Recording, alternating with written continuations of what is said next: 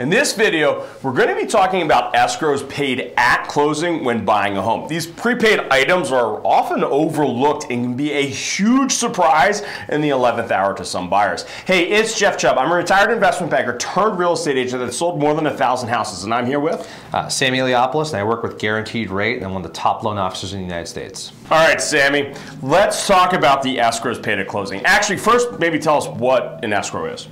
An escrow that is managed by your mortgage company is an account that's set up and managed by a servicer to hold funds to pay expenses associated with the property. Okay, so what type of expenses are we talking about here? Generally, they are for property taxes and homeowners insurance. I have to stop you here for a quick second because this is one of the closing costs that very few buyers ever either remember or really know about calculating into the amount it would cost for them to close on their new house. That is correct, and it's not like it's a small chunk of change. It amazes me how many loan officers don't do a proper job in explaining this. Okay, so let's talk about the cost, right? Because like you said, it's a lot of money. What are we talking about here? Let's tackle taxes first. A bank will require between 4 to 6 months of prepaid taxes up front.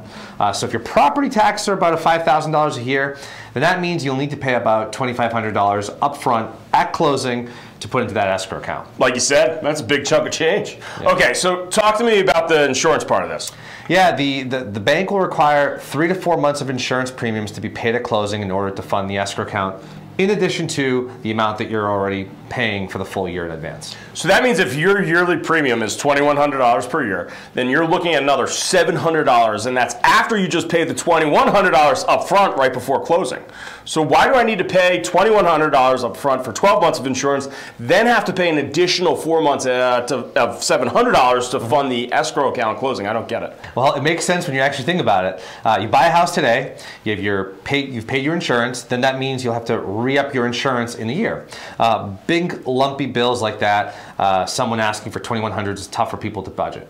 Okay, so basically what this is doing is helping homeowners with their monthly budgets, so they're not going to have some huge lump payment due, well, essentially 1 year after they buy the house. Mm-hmm. Okay, but why do you have to pay an additional 3 to 4 months though? Yeah, so the bank has a little extra money to play with in case the insurance premium goes up or if somebody should miss a payment. Okay, so last question. Whose money is the escrow funds? It's the homeowner's money.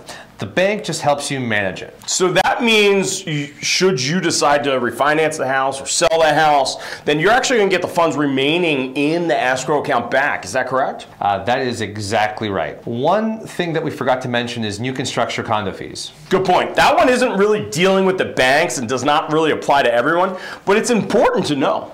Agreed. So if you're buying a condo and it's new construction, then in most cases, they're going to require you 2 months of prepaid condo fees to be paid at closing. So what this does is help build a reserve account for that condo association, which is protecting your really expensive new investment ultimately. Well, Sammy, I think we did it. That's everything that you need to know when it comes to funding prepaid escrows at closing. If you're thinking about making a move in Massachusetts, then be sure to reach out to this guy. He's one of the top agents in the state and will take great care of you.